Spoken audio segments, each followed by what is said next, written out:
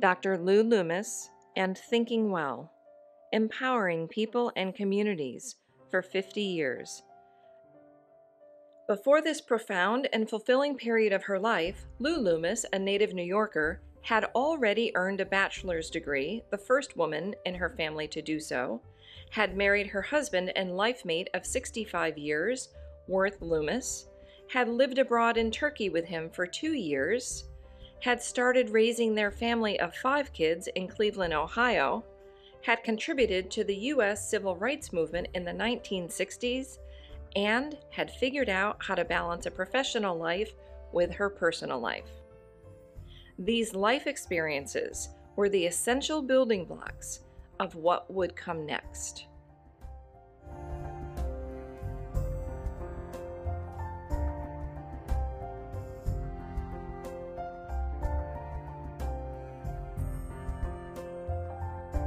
People call me Lou or Louise.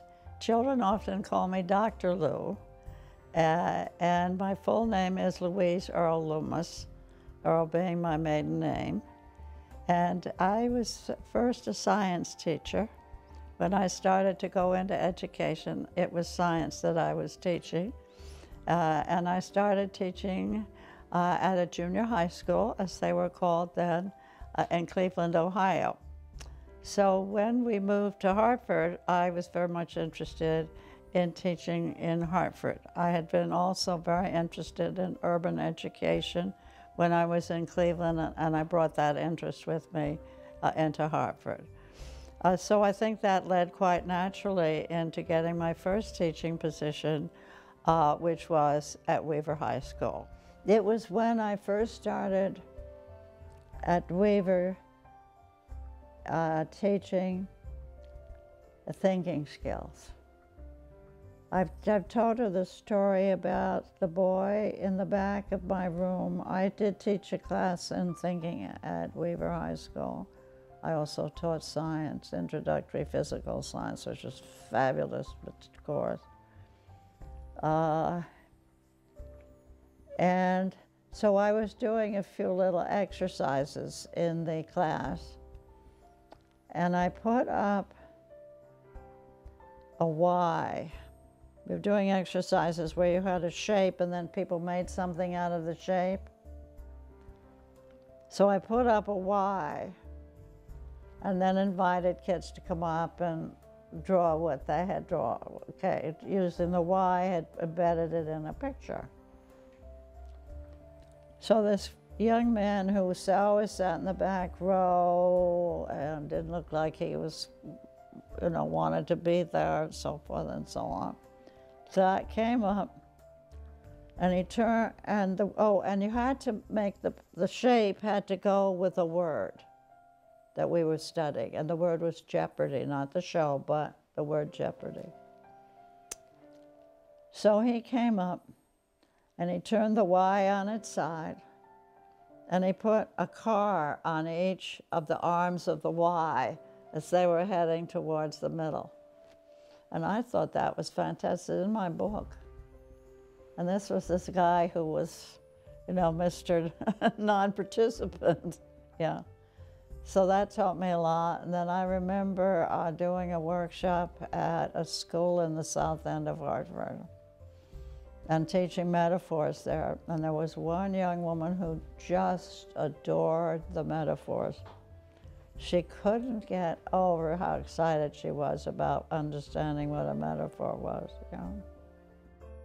In the Higher Horizons cluster, back at my early years at Weaver with her and the Higher Horizons team, she started off as kind of a mentor, but she was the senior member of the team, as in the sense of years of experience in teaching, and I was probably the least experienced as far as teaching. I think it would have been that would have been like my 5th year or 6th year in education. So I guess she realized I was enthusiastic about what I did, but she also knew that I was young and kind of green as far as the lay of the land and what to do with the young people. And because of my role as a reading teacher for the other teachers, she encouraged me to not just provide skills for reading for the young people, but to branch out and maybe take on whatever the students were doing in the English class, the social studies class, the science class, which was hers, or math. I would dovetail their lessons and amplify what they were doing, so they were actually getting a double dose of everything. She encouraged that, and it really worked out well, and that's what led us to, when we were looking at the kinds of work we were giving young people and what their responses were, it turned out that they were pretty good kids. They were marginal good kids, but most of them ended up being valedictorians and salutatorians and high-ranking honors kids. But they weren't really engaged in what they were supposed to be learning. And through her finding out this program of the thinking skills program, she saw that it would help me, so that was her mentorship, kind of like dragging me.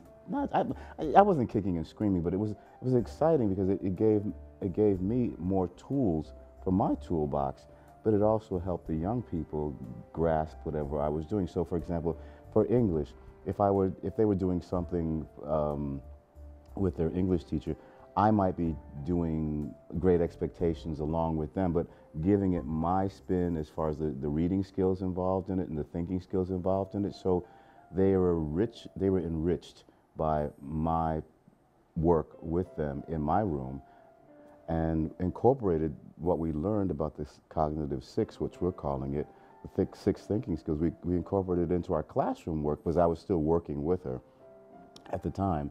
And lo and behold, these things actually worked, and they actually helped bring young people from just rote memory, regurgitation kind of things, into actually thinking about certain things and actually putting labels and being able to know the process of what the thinking order is. What hasn't she been involved in? Oh, the Artist Collective, very, very, very influential and very, very instrumental in working with Dolly and Jackie. In fact, as far as the McLeans for the Artist Collective, when we were in Higher Horizons together at Weaver, Jackie McLean would come in and lecture every year to our young people. I mean, I didn't know him. I just knew who he was as a great jazz saxophonist. And he would come in, and Jackie would be like, he would mesmerize the young people with because we would have full house assemblies. And he would just mesmerize the young people with his stories, with his instruction about how to navigate life and to avoid the pitfalls that he may have fallen into during his lifetime and career. And then little by little I realized, oh, that's not just Jackie McLean, that's the Artist Collective Jackie McLean. And was introduced to Dolly, his wife, and Melanie, and Renee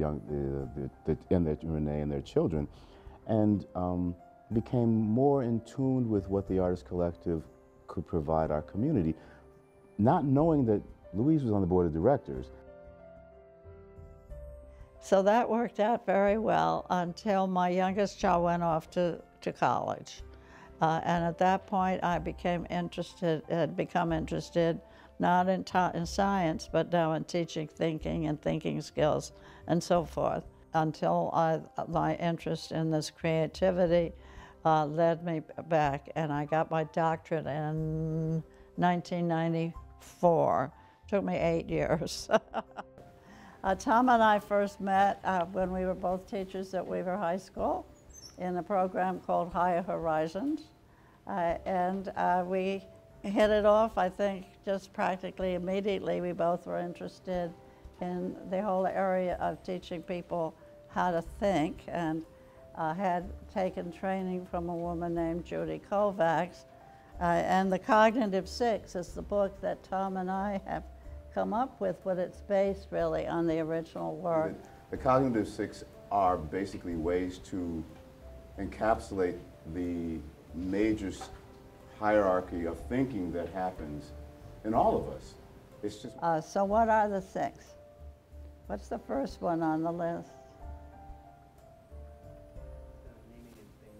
Naming and thing-making, yeah. Now naming is perfectly easy, right? That's verbal. What do you suppose thing making is? Well, of course, however, cognitively, what's thing make? What would you say thing making is if it's not the verbal aspect of what you're learning? Yeah, when you get an idea, when you conceptualize something, when you have an aha, all those types of things are thing making. In our office, we have a series of cards hanging on a string, and the title is called Train of Thought, and it has a little choo-choo train. And it has the 6 thinking skills all on it as the train of thought. And that's designed, of course, for anybody, but we use it in the classroom as something that's a constant reference.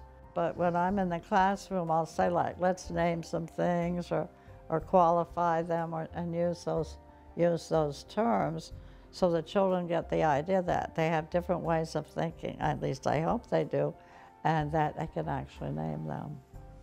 I was first working with it and able to do some workshops. There was some funding at that time in Hartford. I really was taken by how these techniques produced work from children who weren't necessarily the stars in the class, that other children began to appear as productive. You know, that really got to me, right?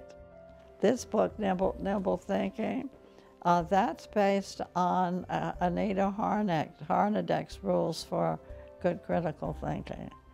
And that's another aspect that we also like to promote. In fact, we don't remember, right? All right, divergent means this, right? Convergent means this, okay? So if I'm doing this kind of thinking, do it with your hand. This kind of thinking, what is that kind of thinking? Open-minded, looking for many possibilities, okay? Now I'm tired, I've got too many ideas. Come on, guys, let's get going. Let's get the project underway. So we need to what? Converge, right? Let's pick over the list that we've created. And what are we going to do with that list? What are we going to use from that list? That's convergent, okay? Now, there are different stages in your academics when you have to do one or the other, correct? Okay, so if I have to learn a lot of factual information that I need to use, which kind of thinking is engaging in that when I have to do that kind of thinking? Is that divergent or is it convergent? And you have to speak up even when I have hearing aids on. Divergent. If I have to decide? Convergent. Convergent, all right. I got to decide what I'm going to do with all this mess up here in the front of the room. Okay, so that's convergent. All righty, now if I'm open-minded to new ideas and look, how am I going to solve the problem? What kind of thinking is that? Divergent. Okay, so you ever go back to your room after a full day of classes and so forth, and you realize you've got to study? What's the process then that you've got to undergo if you're going to study something? You've had this, you've had that, you've had that. Now I got to do what? Do I have to diverge and come up with some more ideas? All right, say it. Yeah, I have to converge on one thing or the other, okay? One of the ones that really gets into people's systems is know when you need more information. And I have a nice anecdote I think you'll like about that. So we talked about that. How do you know when you need more information? Well, you might feel stupid. Alrighty, you might be feel confused. You might be reading something and not quite getting it. So, nothing the matter with me except I need more information. Yeah. So, did you know that a metaphor can be reduced to a mathematical equation? I didn't You know. know, Tell me about that. all right. So we see, it's if we say variety is the spice of life. That's all right. So you're saying that variety here equals spice, aren't you? Okay. So what is it that goes under spice? If I have variety is the spice of life, I have variety is to life as spice is to what? To food. Good. So I have variety is to life as spice is to food. What's the connection? What is it that variety does to life that spice does to food? It flavors it. Flavors, what do you mean by that? It flavors it. It provides a delightful experience. Alrighty, so variety provides a delightful experience to life as spice provides a delightful experience to food. Mm-hmm. Okay, so now I've set up a mathematical equation, haven't I? Yeah. So all metaphors can be transformed in that way. Dr. Louise Loomis teaches people how to think and teaches them how their brains work. And when you understand how your brain works, when you understand how your mind thinks, you can be more effective, you can be more creative, you can be more powerful, you can make a bigger difference in the world. I know that what Dr. Louise Loomis does for me personally is she helps me think about how do I have the greatest impact? How do I use the resources at my disposal to make the biggest difference in students' lives? Those tools are tools that everyone can benefit from. And in fact, I think I have benefited from, and the students I touch have definitely benefited from. A brief explanation of Dr. Lou's CPS technique. There are two key components to creative problem solving. The first is divergent thinking, generating lots of ideas and options. The second is convergent thinking, evaluating options and making decisions. Each of us engages naturally in both divergent and convergent thinking. The key to creative problem solving is to mindfully separate divergent thinking from convergent thinking. To do this, you need to generate a lot of ideas before you start to evaluate them. This 20-minute creative problem-solving process was developed by Dr. Louise Earl Loomis, the founder of the ThinkWell Center in Hartford, Connecticut. Over the years, Dr. Lou, as she is known, has facilitated creative problem-solving and critical thinking programs for individuals, groups, businesses, and students. As a result of this extensive experience, Dr. Lou distilled the longer creative problem-solving process into this simple 4-step 20-minute process. Dr. Lou is a master at meeting her students where they are. Her positive and encouraging approach is structured, but not overburdened by structure. She also encourages participants to ask for more information when it is needed. And participants gauge their own reactions, including noting what's new to them and considering how they can use it in their daily lives. I belong to a committee that Don Hamer kind of put together about, he felt the need to have more going on at the church, and particularly in some kind of an outreach, kind of educational program. And we had a kind of a discernment committee, out of which came the idea of having some kind of a school. So we started up with the school, and the first person that we employed as the director of the school helped get the school started. It started as a school for middle school, for teenagers. And two things occurred during that early year and a half. One was that the person that we hired, who moved here from New York City, was less adequate than we had hoped.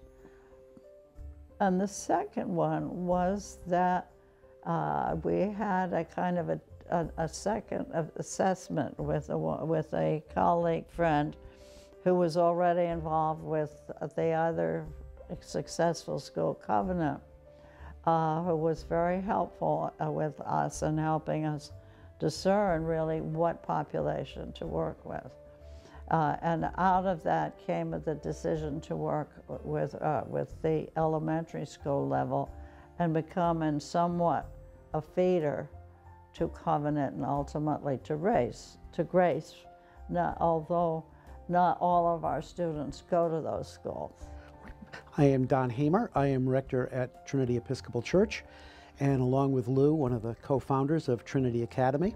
Lou and Worth have been members of Trinity Church for many years, I think actually since they arrived in Hartford. And I knew of Lou's interest in education and her passion for the study of the mind and that. And also she and Worth are incredible community donors. They just were involved in so many community activities and so concerned with the life of the community. And then we received an invitation to attend a meeting down at Virginia Seminary. There was a one-day meeting to look at, it was sponsored by the National Association of Episcopal Schools, and they were looking at creating a specialized subsection of NAES that would cater to urban schools. But a very productive day, because we became one of the founding members of the Episcopal Urban Schools Alliance, which is about 14 or 15 schools within NAES that caters to urban populations. We kind of dropped the idea of ruining a good choir school to try to create a day school, and started with the idea of a standalone day school.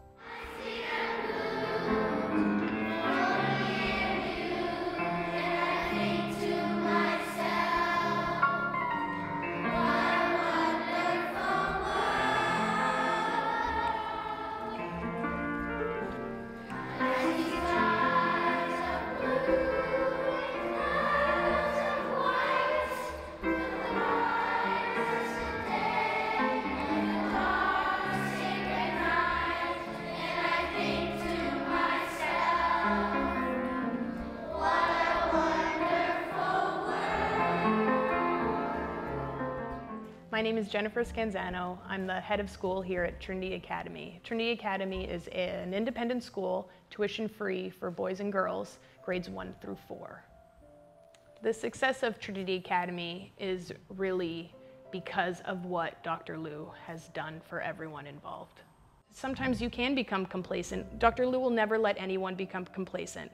Absolutely no one can become complacent. There is always something that she will challenge you with, something she will help you with. Her focus is the brain and definitely how that works and how that grows. And she's turned me into an outside of the box thinker, which I think I maybe wasn't before I came here. Dr. Lou devotes a lot of time to Trinity Academy. She comes in, she works with our 3rd grade class, but she also devotes time to some of our other students who are in need of enrichment. It's a passion of hers.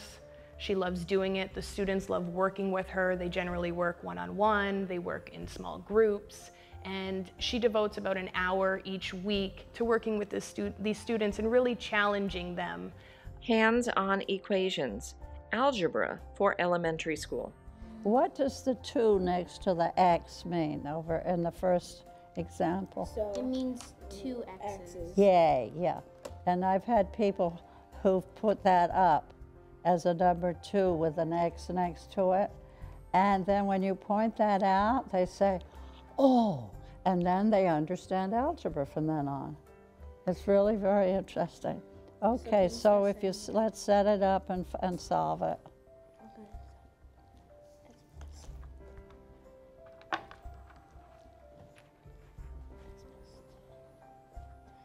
Oh boy, what's this 2 doing there? What's the 2 doing there? X plus, oh, That's right, it means 2 of the blue. You got it? Okay, here's your pad. okay, so, Want to set it up? okay, so let's start setting it up. All right, you set it, wait till Anna has it set up. Set it up. Seeing analogies, one of the cognitive 6 thinking skills. Sad as calm is to. Happy is to sad as calm is to. Excited? Yes.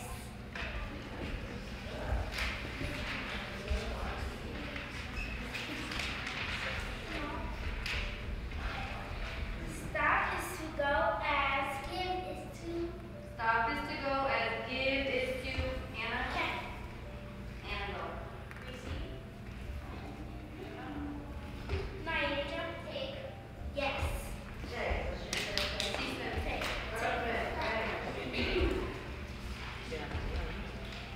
Up. Up. To down as over is to. Elijah.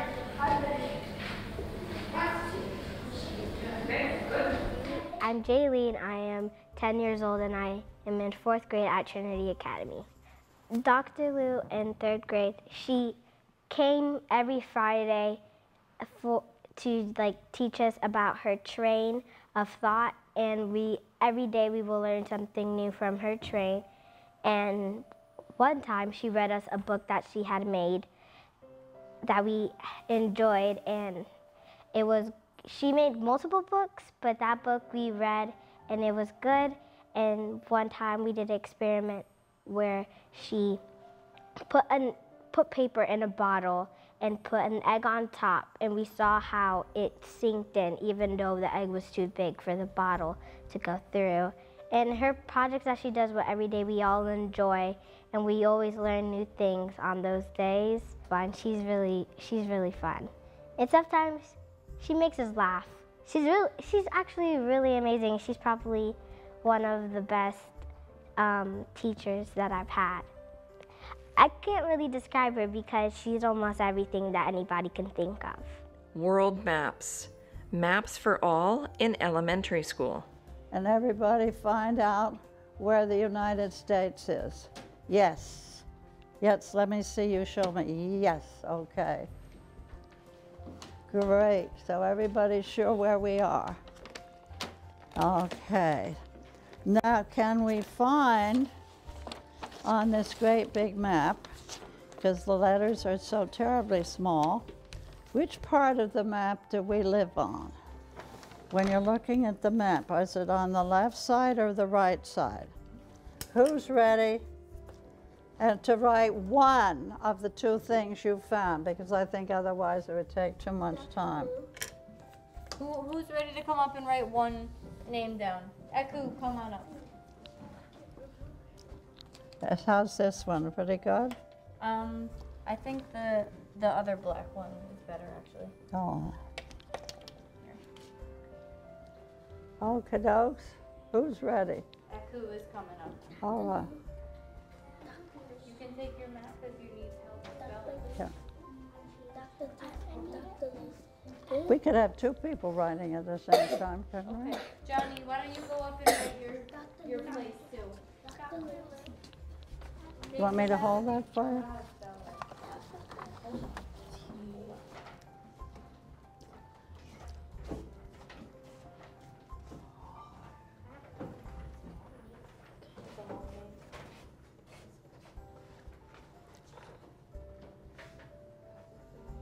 Ah.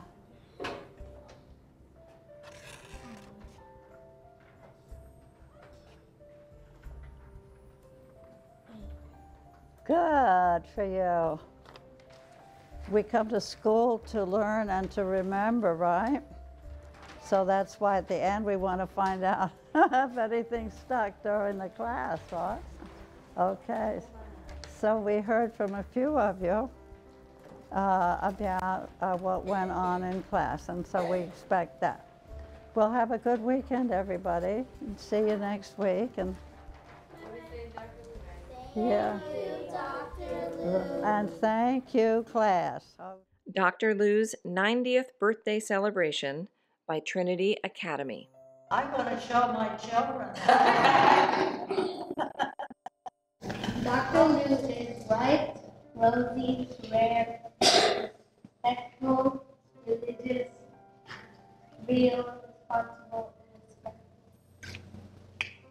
That is awesome. Dr. Lou is loving, lovely, ladylike, lasting, lively, lucky, likable, leader, lovable, listener, loyal, and legendary. Wow. Also, Dr. Lou is unique, unflappable.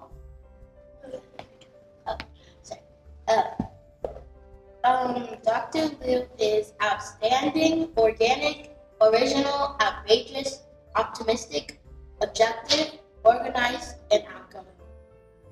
Dr. Lou is unique, unbreakable, unforgettable, unbeatable, understanding, unflappable, and undeniable. I'm so glad you put that organized, because if you saw my desk today, you might not have put that on. Thank you, Dr. Lou, so much for what you've done for us. We love Trinity, yes we do. We love Trinity, yes we do. We love Trinity, yes we do. And we thank you, Dr. Lou. Reading, writing, thinking too. Reading, writing, thinking too. Reading, writing, thinking too. You have taught us what to do. Teachers, volunteers, kids are the group. Teachers, volunteers, kids are the group. Teachers, volunteers, kids are the group. We are thankful for all you do. Hip, hip, hooray, Dr. Lou. Hip, hip, hooray, Dr. Lou. Hip, hip, hooray, Dr. Lou. Now we take our hats off to you.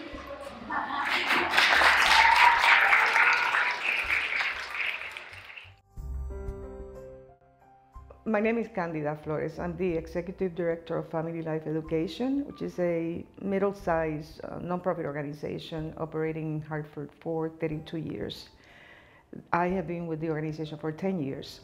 The organization serves mostly women and children, helping them become self-efficacious. That's our new service approach that I developed about 10 years ago, where they unveil their potential. All of us have the ability to control our lives and our destinies. I met Dr. Loomis when we moved the organization to a building next to where she has the Think Well Center. When we met, we found that we're very aligned in our thinking in terms of how to support the community to overcome challenges. I learned that she was dedicated all her life to working with children, helping children overcome cognitive challenges, and that she was an educator for many, many years. So as we talked about the work that we both did, we connected immediately. And so that's what we work with them on, helping them understand that they have the capacity to overcome challenges and to become self-efficacious, to learn how to problem solve. Mostly women and children, and because our focus is so strong on children, so Lou and I became very good friends, and she again worked very closely with us and our staff. When the center was conceptualized, everybody agreed that naming the center after Lou Loomis was the right thing to do. She was the right person. Wellness Center is going to be a place that her legacy will go on. Everything that she has taught and continues to teach will continue through this Children's Wellness Center. For me, having this happen was something that I truly looked forward to, because now that we have the Children's Wellness Center, there's so much more that we can do.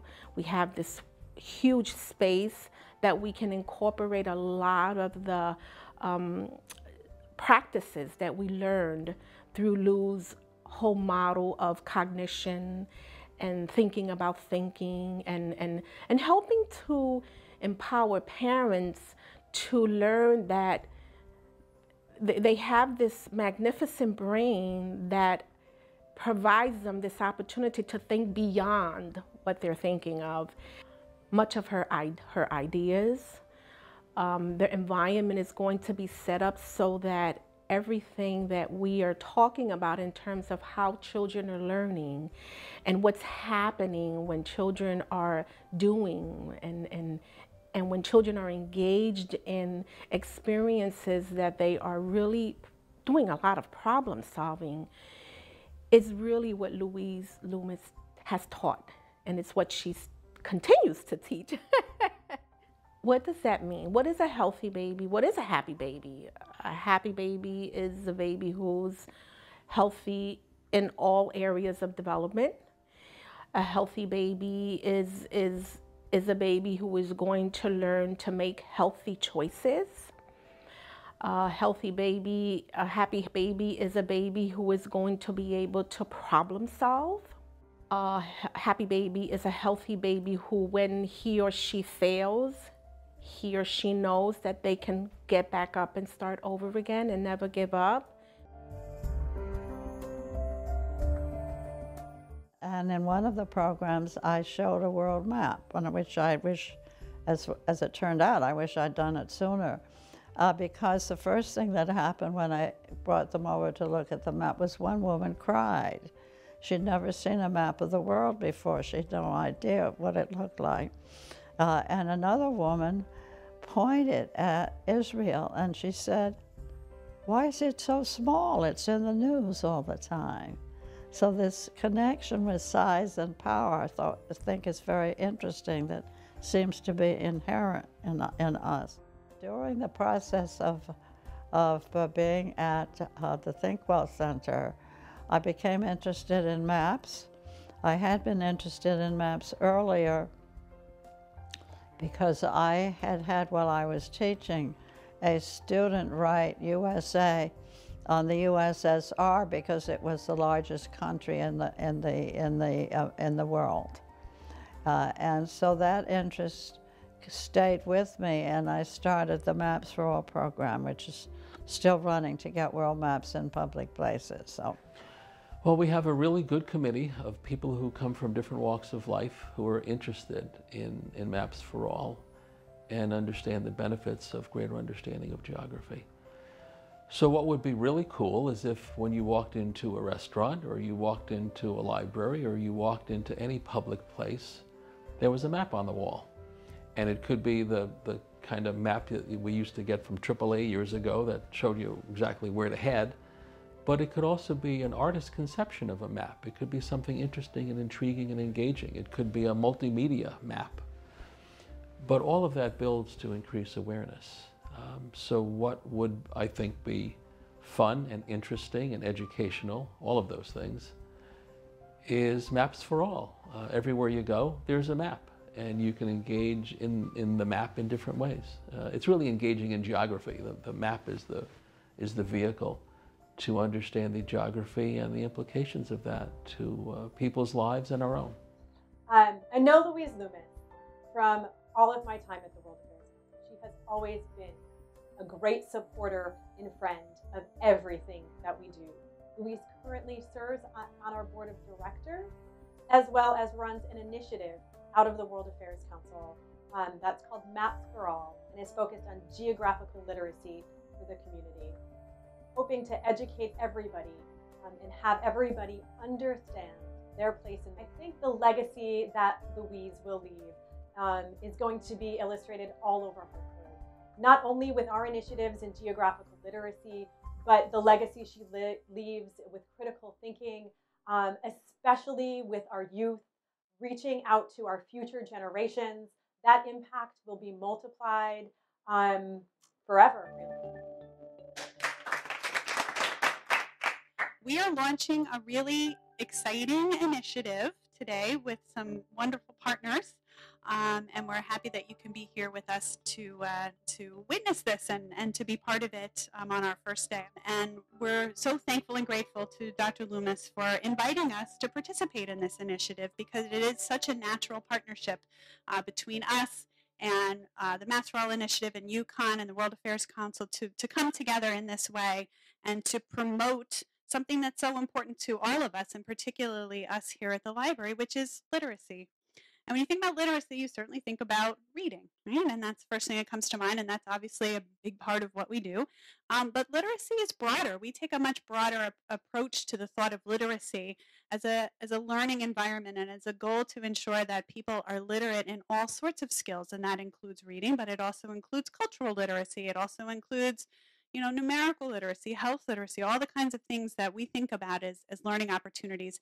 And the one that we're here today to promote, obviously, is geographic literacy and world literacy and the way that all of those go together. Appreciate it. Thought you might like to know how all of this happened.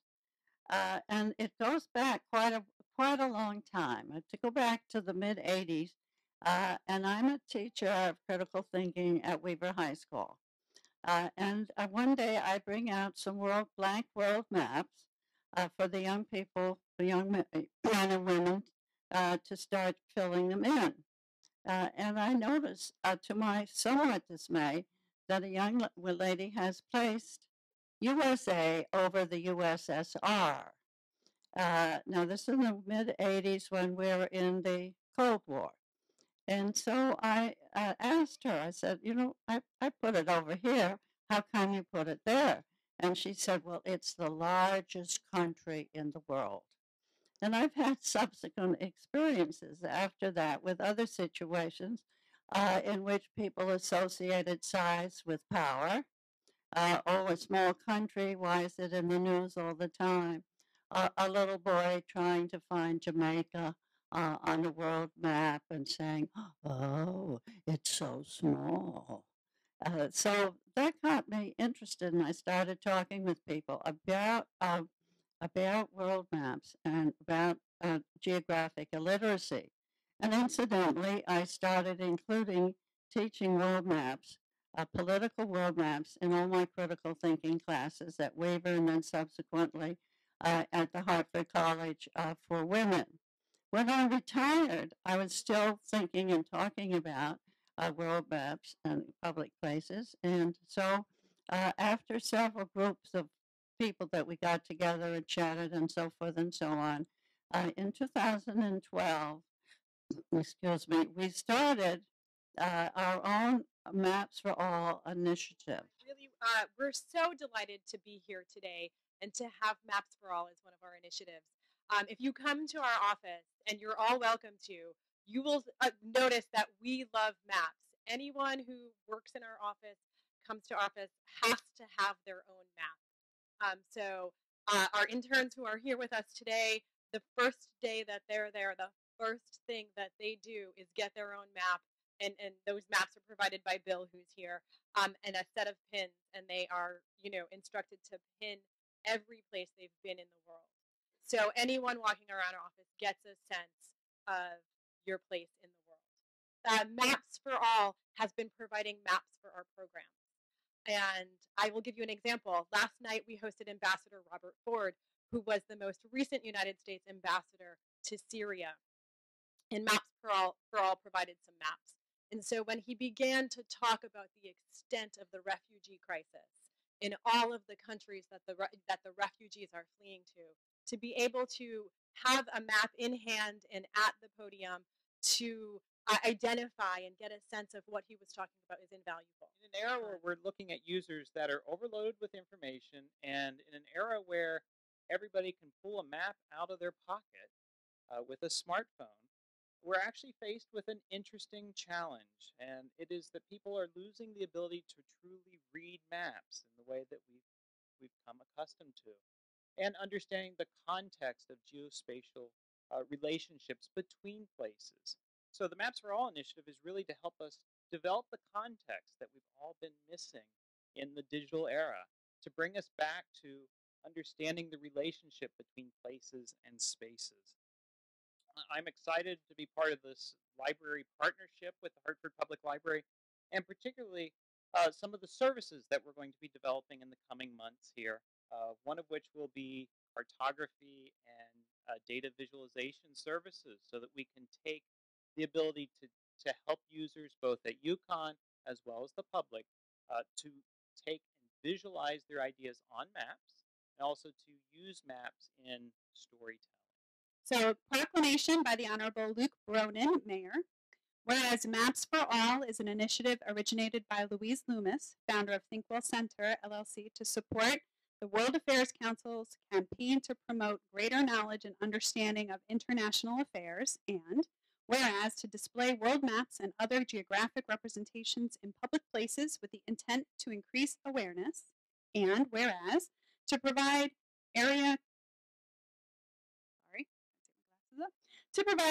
continent and world maps for programs and projects, and whereas to offer instruction and programs to develop connections between maps, and whereas Hartford Public Library in its downtown and neighborhood branches will serve as a vital contributor in this necessary initiative that supports our global community, and whereas the City of Hartford stands proudly as a sanctuary city. Resolved, I, Luke Bronin, by the authority vested in me by the laws of the City of Hartford, do hereby proclaim March 1st, 2017 as Maps for All Awareness Day.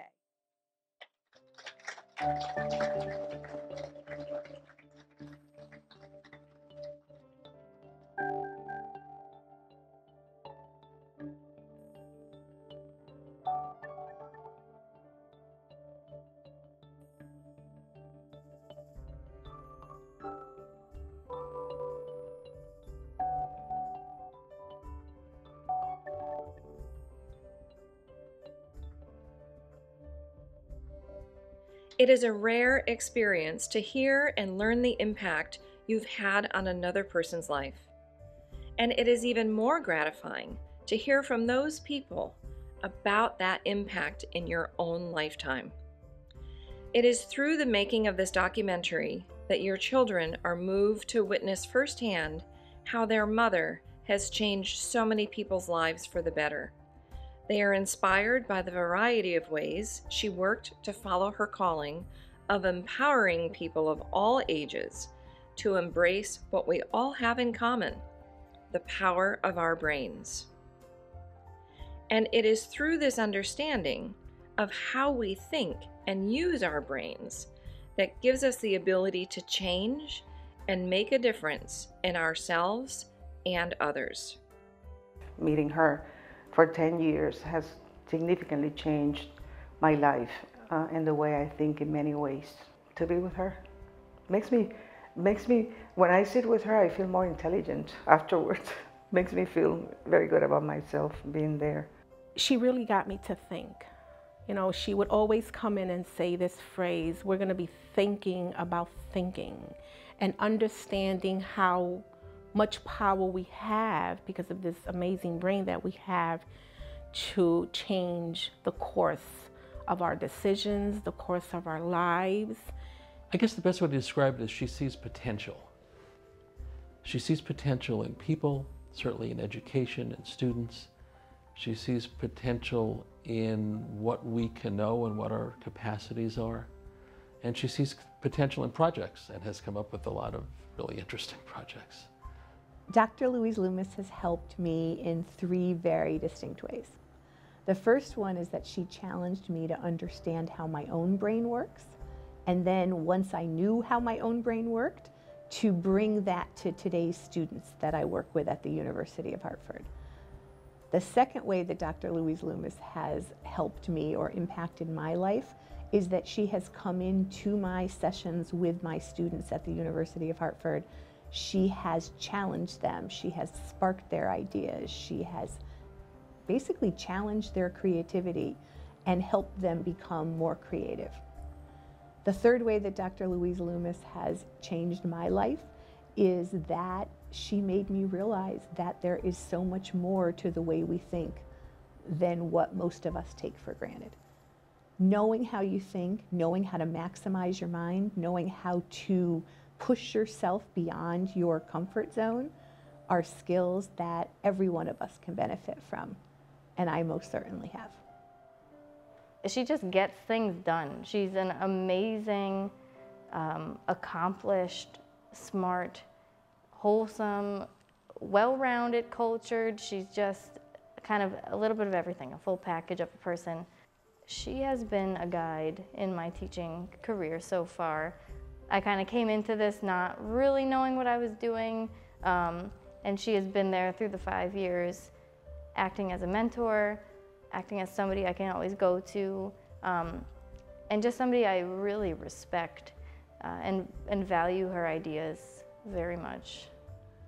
Dr. Lou, thank you from the bottom of my heart. I think from the bottom of Trinity Academy's heart for everything that you've done for the school.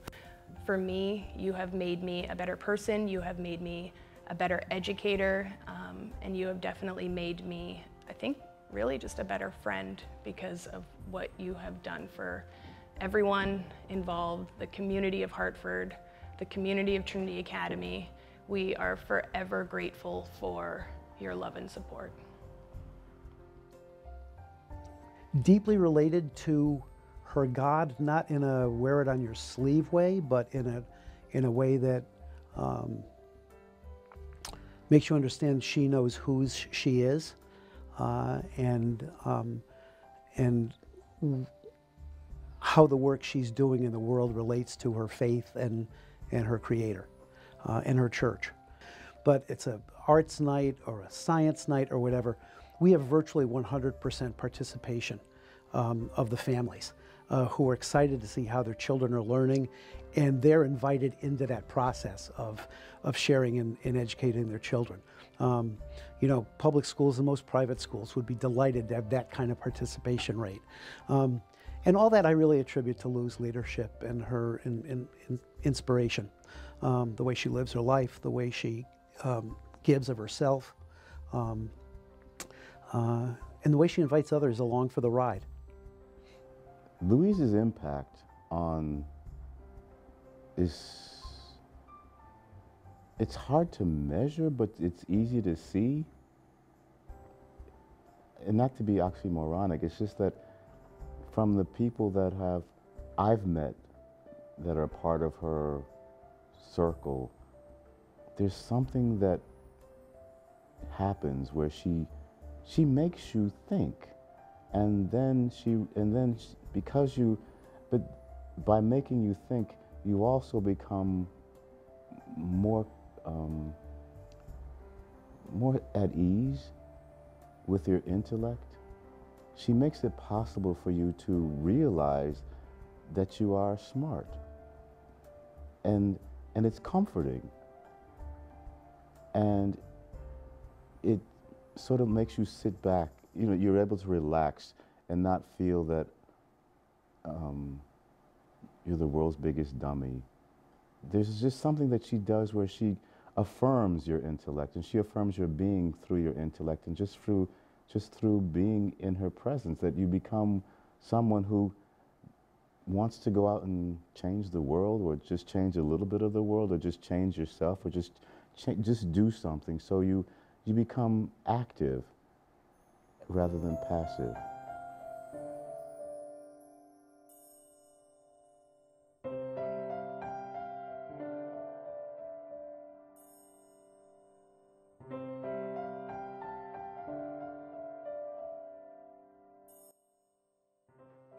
Lou remembers vividly that moment of inspiration, her spark that never left her.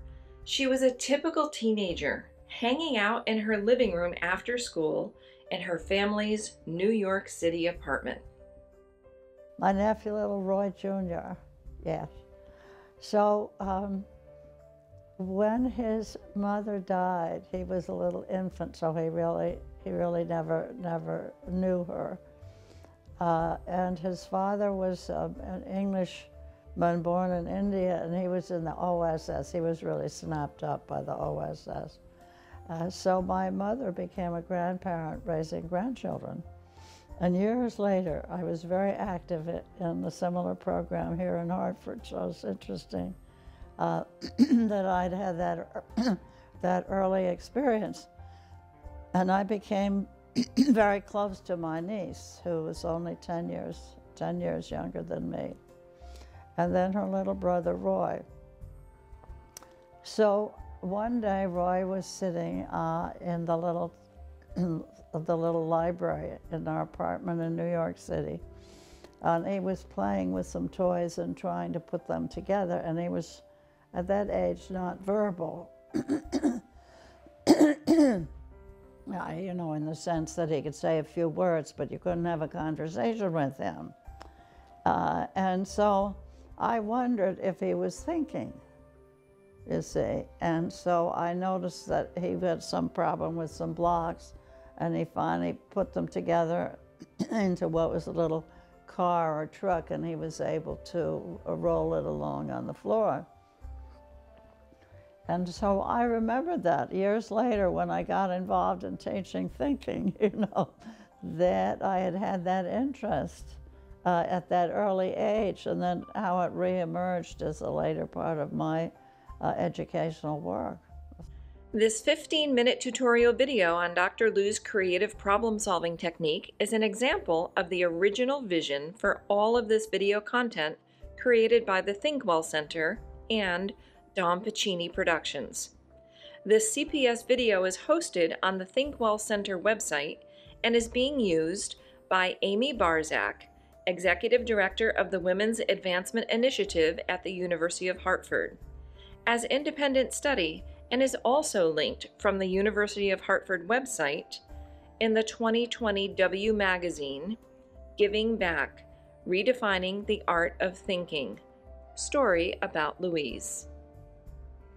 Welcome to 20-Minute Creative Problem Solving. In this program, you will learn how to use and facilitate the 20-minute version of the creative problem-solving process that was developed by Dr. Louise Earle Loomis. If you Google creative problem solving, you will find evidence of many variations, all of which can be traced back to the work that was started by Alex Osborne in the 1940s and further developed by Osborne and Sidney Parnes in the 1950s. Osborne not only founded the Creative Education Foundation, which held its first conference at what is now University of Buffalo, but also invented brainstorming and co-founded the advertising firm, BBD&O. His classic book, Applied Imagination, continues to inspire the work of the Creative Education Foundation. The diversity of approaches to the creative problem-solving process and its current widespread use are testimony to its power. There are two key components to creative problem-solving. The first is divergent thinking, generating lots of ideas and options. The second is convergent thinking, evaluating options and making decisions. Each of us engages naturally in both divergent and convergent thinking. The key to creative problem solving is to mindfully separate divergent thinking from convergent thinking. To do this, you need to generate a lot of ideas before you start to evaluate. This 20-minute creative problem-solving process was developed by Dr. Louise Earle Loomis, the founder of the ThinkWell Center in Hartford, Connecticut. Over the years, Dr. Lou, as she is known, has facilitated creative problem-solving and critical thinking programs for individuals, groups, businesses, and students. As a result of this extensive experience, Dr. Lou distilled the longer creative problem-solving process into this simple 4-step 20-minute process. Dr. Lou is a master at meeting her students where they are. Her positive and encouraging approach is structured, but not overburdened by structure. She also encourages participants to ask for more information when it is needed. And participants gauge their own reactions, including noting what's new to them and considering how they can use it in their daily lives. There will be times when knowing how to facilitate 20-minute creative problem solving, known as CPS for short, will be helpful. So let's start with an overview of instructions for facilitators. When you are facilitating 20-minute CPS, you will want to have one or more teams of at least 3 people per team. If you are doing this for larger groups, divide the group up into teams of 3 or more people. In each team, one person is the problem owner, the person whose problem will be solved. The other 2 or more people serve as consultants to each problem owner. The problem owner or owners describe the situation, and their consultants use divergent thinking to come up with creative ideas. Then they use convergent thinking to evaluate ideas and start planning to solve the problem. The objective is to generate at least 2 potentially useful solutions. As Dr. Lou says, the 20-minute creative problem-solving process is an organized way to work with the natural disorderly functions of the mind. The 20-minute CPS process includes clearly defined roles and steps. This 20-minute creative problem-solving process worksheet can be downloaded from this PowerPoint.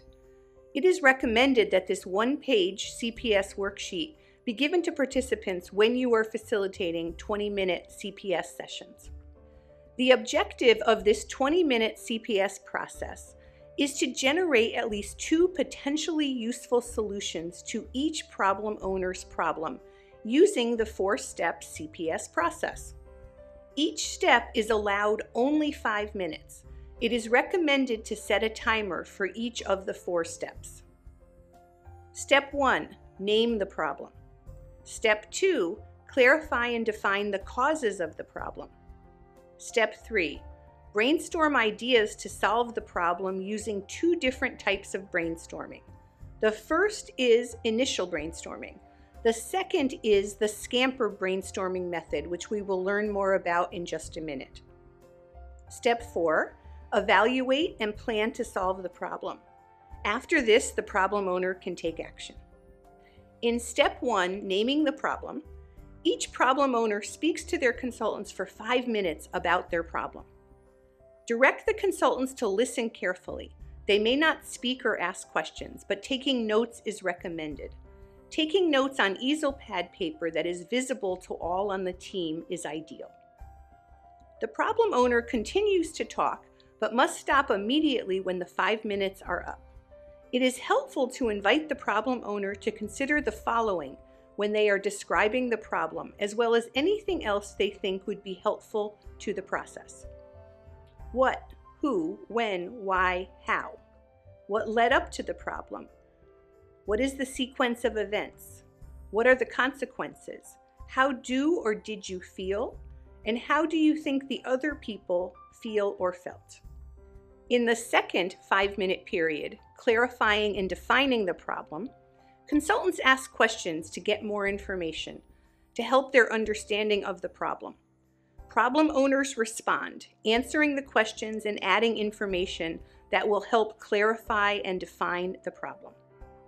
The facilitator directs the problem owners and consultants to consider the following and anything else they may want to explore. What I really want in this situation is, was this problem unique or is it part of a pattern? Has it occurred before?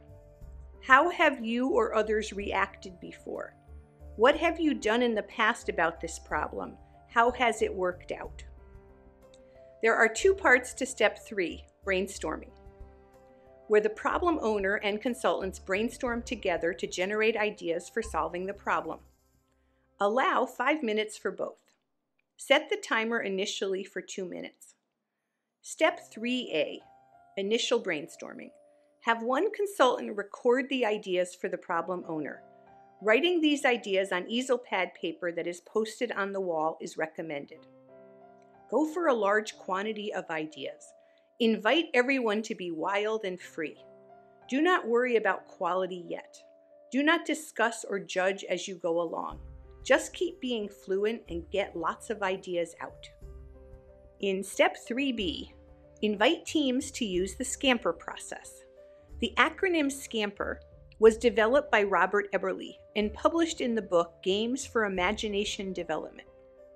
SCAMPER is part of a larger model containing 2 other sets of attributes for being creative and problem solving. The first is being flexible, fluent, original, and elaborative in thinking by Ellis Paul Torrance. The second is possessing curiosity, courage, risk-taking, being intuitive, and preferring complexity. Scamper stands for 7 activities that can assist idea generation. To use the Scamper method, the problem owner and consultants take another look at the ideas generated by their team so far and see what they come up with when they consider the following: substitute, combine, adapt, maximize or minimize, put to other uses, eliminate, reverse, or rearrange. Set the timer for 3 minutes for this step. In the last 5-minute period, evaluate and plan to solve the problem. Each problem owner selects 2 or 3 alternatives that she or he is interested in trying. All members of each team work together to refine the ideas.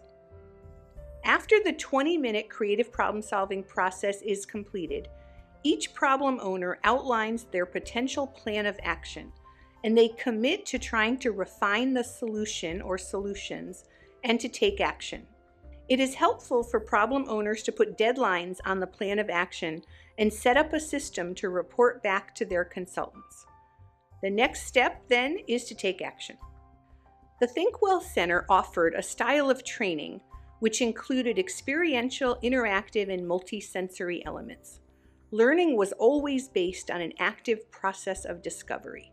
For trainers and educators, Think Well Center specialized in workshops that used thinking skill formats for all of its programs.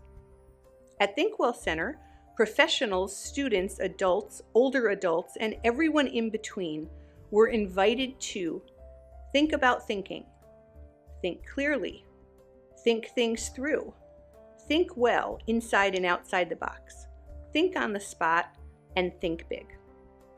Some of the languages spoken at the Think Well Center included critical and creative thinking, creative problem solving or CPS, convergent and divergent thinking, 21st century learning skills, essential questions, teaching for understanding, project-based learning, depth of knowledge, and spunky.